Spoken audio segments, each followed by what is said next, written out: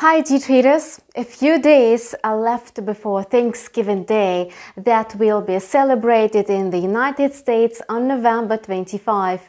It means a long weekend ahead with a series of macroeconomic data before. In particular, investors will be alert to the US personal income and spending data and the CPI report.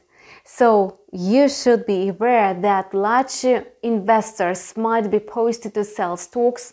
Now let's discuss what is going on in the market on Monday. The US stock market has been trading without a clear direction for about a week. The market lacks buying activity needed for a further rally. At the same time, the market does not develop a downtrend. As a result, the S&P500 has settled firmly just below 4,700 points. Today, it's trading at near 4,698 points. The expected corridor for the index is between 4,690 and 4,705. The US dollar closed with a serious gains on Friday. Now its index is trading at about 96.10.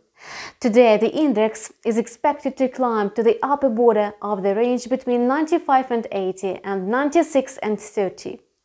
The US dollar halted its correction, having found support from soaring inflation in the United States.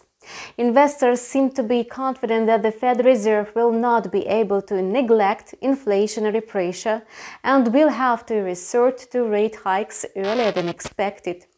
According to Reuters poll, almost two-thirds of the polled economists think that the US Fed should bring towards the timeline for monetary tightening and begin raising interest rates before 2023. The Canadian dollar is weighed down by the broad-based strength of the greenback and declining oil prices that makes the USD CAD pair grow. On Friday, oil prices carried on trading lower. However, once oil prices find support and rebound, the currency pair will pull back sharply. Meanwhile, the USD CAD pair is trading rather high at near 1.2640. Our experts predict the corridor for the pair between 1.26 and 1.2640. Now let's review the situation in the crypto market. Bitcoin did not lose in value over the weekend, still trading at about $58,000 and $59,000.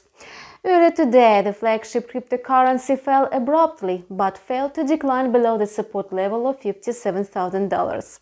Later today, Bloomberg reported that the authorities of El Salvador are planning to build the first crypto city in the world. The news added some optimism to the market. Experts reckon that Bitcoin is likely to jump to $60,000 per token. Do you think that the most popular crypto will be able to surpass this barrier and resume its rally after correction? To sum up, soaring inflation is getting more uncomfortable, both to investors and the Federal Reserve. According to the survey by Reuters, most economists suppose that consumer inflation will hardly decrease by the autumn to 2022, and the US Fed will announce the first rate hike in the fourth quarter of 2022. This will make a big splash in global financial markets. Watch our video review on InstaForex TV channel to be aware on all market developments.